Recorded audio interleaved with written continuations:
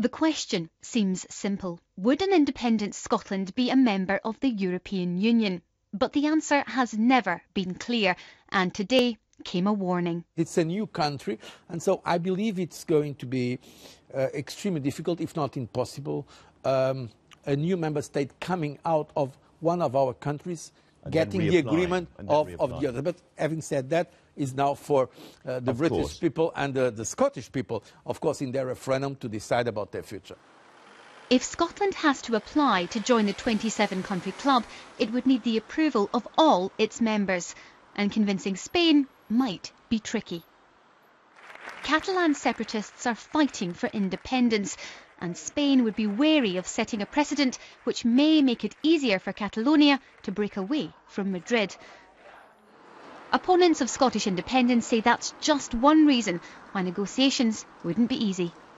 Even when the European Union has been absolutely united in admitting new members, it takes an inordinately long time to agree everything. Here you would not have that. This is the first time a country would be breaking away from an existing member state, then applying to get back in again.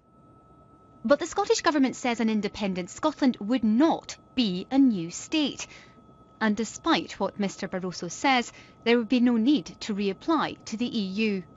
I think his remarks really don't represent the reality, given the fact that not a single member state of the European Union has in any way suggested that they would veto Scotland's membership of the European Union.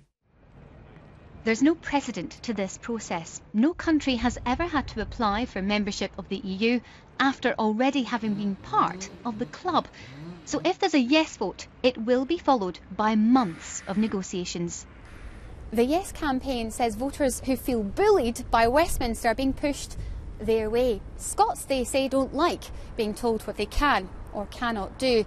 The Better Together campaign says the last week has shown Alex Salmond is a man without a plan. It feels as if this referendum debate has stepped up a gear as both sides campaign for every vote. Laura Bicker, BBC News, Edinburgh.